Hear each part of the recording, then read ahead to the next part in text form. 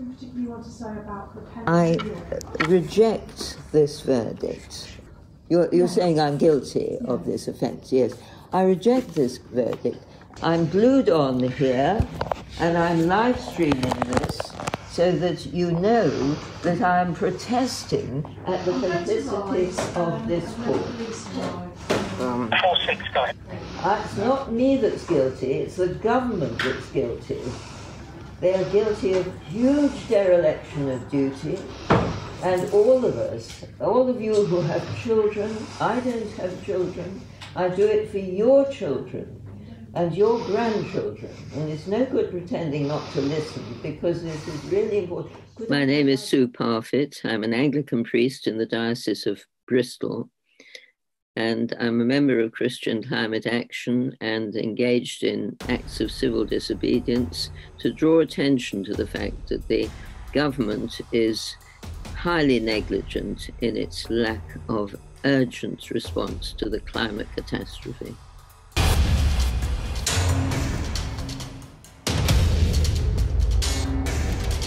So we're glued onto the furniture. We had a lovely bright XR pink banner saying that this court is complicit in climate crime, but that was removed. The magistrates' courts in general are not allowing the plea of necessity for our peaceful resistance to climate breakdown, and the threat to humanity and God's creation is immediate and is existential. I'm Ruth Jarman, and I've just been arrested and put in a police cell again for contempt of court, because we think that the court system is complicit in climate crime. Matthew 5, when Jesus says, you know, if somebody wants to sue you for your cloak, then hand over your tunic as well. And that is asking us to disobey in the dock, basically. So there is that Christian precedent, and you can't get better Christian precedent than Jesus himself. And so there is that. And also the response from people. People were inspired to do more. People were inspired, and people got it, that the court system is complicit in climate crime. So yes, you just want to do everything that helps, don't you? You want to just lay yourself open and say, right, if this helps, then it must be the right thing to do.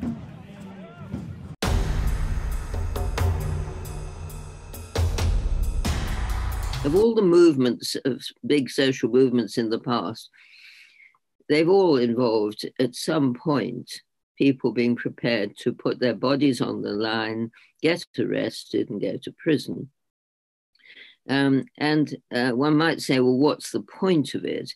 And at the time, it's not always clear to see what the point of it is, but all we can tell is that history suggests that there is an important moment of crossing the line into civil disobedience. And I think I'd put it as being to do for a Christian and as a priest to say, it's not about disobedience, it's about obedience to God. It's about being quite clear. And I've really never been quite as clear as this in my life about what God is intending and wanting, but quite clear that God does need people to put their bodies on the line, to lay down their lives for others. And that may sound a bit over dramatic, but at this time of year, we're thinking about that, and to follow Jesus in the steps of his civil disobedience and the early church. And I think that's what is crucial to me, that the church today in all denominations is unrecognizable, really, from the early church, for which it was a revolving door of meeting, praying, going out and preaching, getting arrested, going to prison, coming out, meeting, praying, etc., etc. And I think somehow in this most critical time, the most critical time that the planet and humanity has ever faced, we surely are called to do that now. We've been here 10,000 years by God.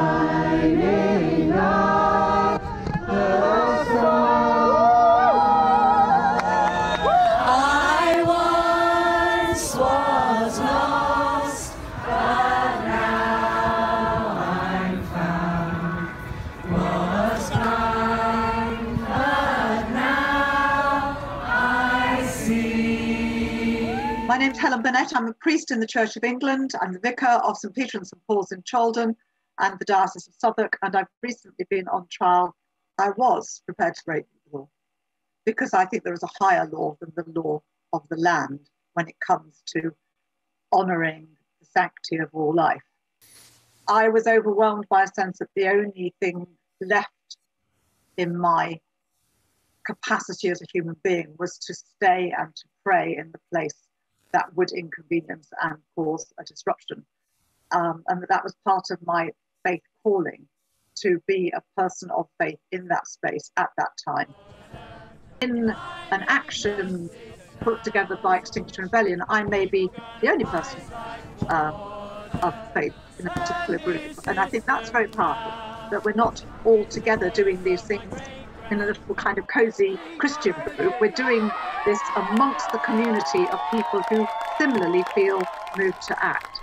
And one of the things that's very powerful about both Extinction Rebellion and Christian Climate Action is the use of ritual and the use of the spiritual side of everybody's lives, not just Christians, that there's an interfaith group and people of no faith who still feel that there is something of the sacred in this crisis, that it's a spiritual crisis as well as a physical one. And I suppose what we did was not proportionate. It was not enough. How could we ever do enough given the actual suffering of actual people as we stood in court? And that was one of our main points, was that as we stood in court and as we had sat on the pavement in London, people are dying because of the climate emergency. I'm Mark Coleman. I'm a priest in the Diocese of Manchester, Church of England. I was arrested in October 2019. In our case, for obstructing the highway, Helen gave a beautiful and powerful speech about the moral and Christian imperatives, and I took on the role of acting as our legal defence, or well, it seemed to work out most that way. And it was I'd studied law at university and then turned away from the law feeling a Christian vocation. And so it was quite fun to re-adopt the law, and we'd had a super help from a barrister who gave us free help. But it struck me with all that stuff, the legal stuff, that it was all empty. It revealed how it just wasn't functioning in a good way. The state had no clothes on. It made a lot of its law, but the law wasn't really about justice. The law was failing, as others have said. And there was a point where I think I said to the magistrates, the law clearly isn't working because we have to prove that we're being reasonable and we're acting proportionately for the defences to function. And I said, all we did was sit on the road with a climate emergency. You could say that we were acting in a rather pathetic and timid manner, just sitting on the road. We should be a lot angrier and doing a lot more action. Wouldn't you say, magistrates? I thought it was a very powerful point, but they didn't seem to take it on board, and we were convicted. I know that this is not asking a very great sacrifice of me, actually. And what it does is, the feelings, therefore, are, I do have fear. I do have fear the day before the action, for sure. But once it's underway, it's a question of handing over. And I think there's something very spiritual and biblical about the fact that we hand ourselves over to others to do what they will with us. It's like the handing over to God, really, because if we believe that God is deeply in this, then that is what we're doing. Part of the feelings also are feelings of joy, I have to say. I mean, the first time I was arrested was on Maundy Thursday, and all I could think was, in 2019, this is the night that Jesus was arrested and handed himself over. And also it's the joy of having opportunities, something St. Paul talks about, doesn't he, in first chapter of Philippians. All this, he says, about being in prison, all this is going good for the church. Many brothers and sisters in the prison have come to realize why I'm doing what I'm doing. And I'm sure we've all had the experience of talking with officials and prison guards and police and court officials about why we're doing it. And we're doing it for us, we're followers of Christ. That's why we're doing it.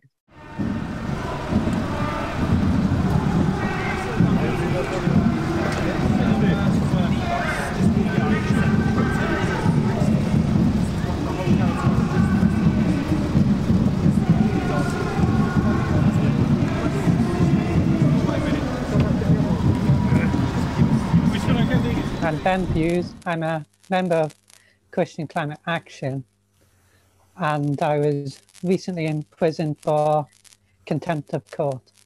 We've got another film. Can you turn it off? I'm not turning it off because I'm in a total agreement. It's absolute madness. We cannot carry on like this. We must listen to the cry to stop this madness. And we should be listening to what the protesters are saying rather than stamping down our voice. It's just so upsetting, so upsetting. I just want to seeing all these protesters being dismissed. The courts are just dismissing defence of necessity and finding everyone guilty. And so they are complicit. We should. At the moment, you're going to be arrested for contempt of court. Yes. So they had to wait for the police unbonding team to unstick us.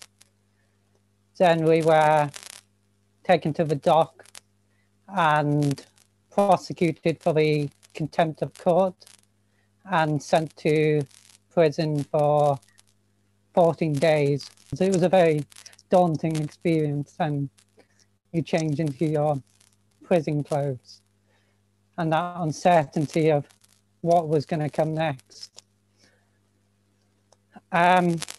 Fortunately, I spent the time in a cell with Tim, so that actually worked out very well.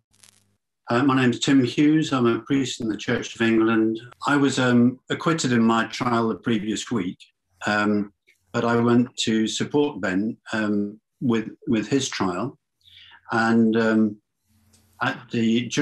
so I went as a supporter, and while he was gluing on and live streaming, they didn't seem to be taking much notice of me, and I did the same. So we were live streaming each other.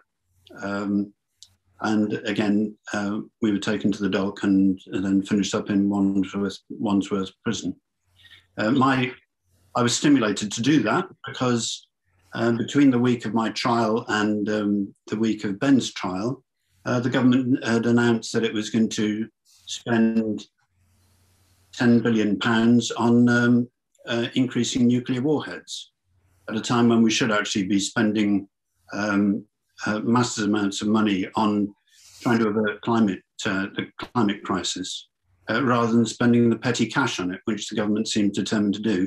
I was animated and glued on because of the gap between the government rhetoric and government action.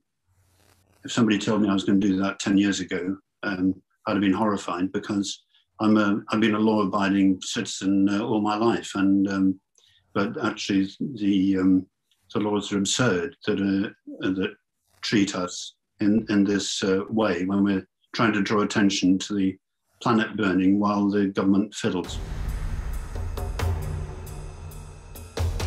I'm Barbara Wilson. I'm a lay Roman Catholic and a member of Christian Climate Action. I've been supporting Ben and Tim during their time in prison. I was a channel mostly for Ben to send on the emails, but also to talk to Ben when he was able to phone us and to pass his news back to his family, to his parish, and to others in Christian Climate Action. So there was a bit of a dialogue between us, and I think that I hope that helped them, and I think it helped people to carry on praying. There was this very, very strong network of prayer that was supporting them both. As a result of that, we were able to receive emails which Gaynor and Barbara were passing to us, cutting and pasting and passing to us from parishioners and members, dear members of Christian Climate Action. I say dear members, I've only been only been a member for a matter of a few weeks, but actually it feels like a home. Family I've never met before, but I've discovered. So it was amazing to be able to receive those messages that were sort of poked up the door once or twice a day, and from people that I knew, people that I didn't, it was amazingly uplifting. Actually, I found it quite overwhelming, the support. I had to go and have a sort of wash afterwards after reading them on one occasion, but it was so good to be part of a community, to be aware that we hadn't been forgotten, but actually that we were being supported and prayed for and upheld, and it was amazing.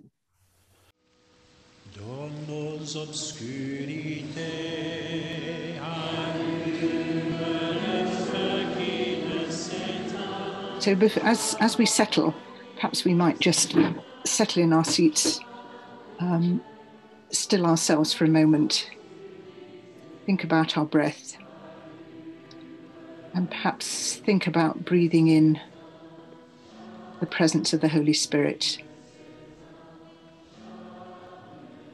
asking her to be with us in our prayer time this morning.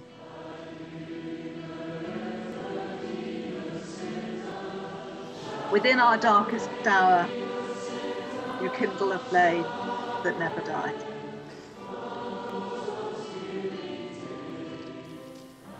The acceptance of suffering in our pursuit of justice and the proclamation of the truth is essential to non-violence. One place to test our growth in unconditional love is in prison for our peacemaking activities. Prison is a place where our spiritual roots will be tested and blossom, where that accepted suffering for justice's sake can be lived to the fullest, where our non-violence can come full circle as we dwell in the peace of God among the poor. It is a place where the unconditional love in our hearts and the prayerful non-violence of our entire lives can bear fruit through our peaceful contemplation. Our silent presence can remind the world about the basic issues of justice and peace.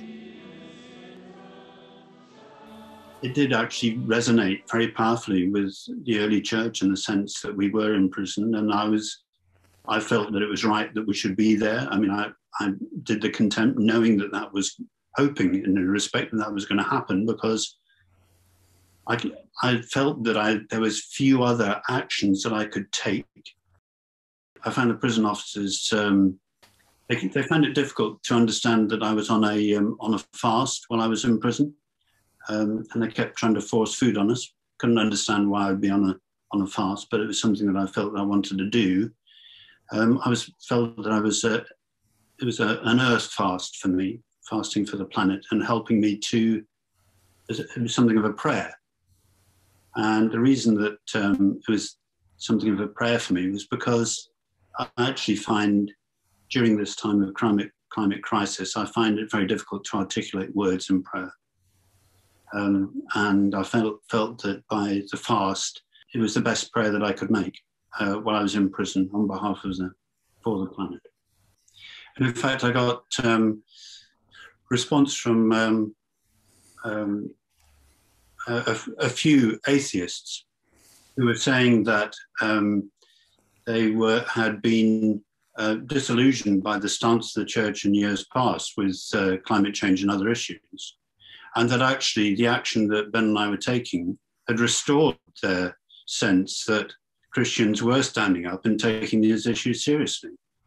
What on earth is the church saying when it says it cannot condone breaking the law, which is what the diocese said when Tim and Ben were imprisoned?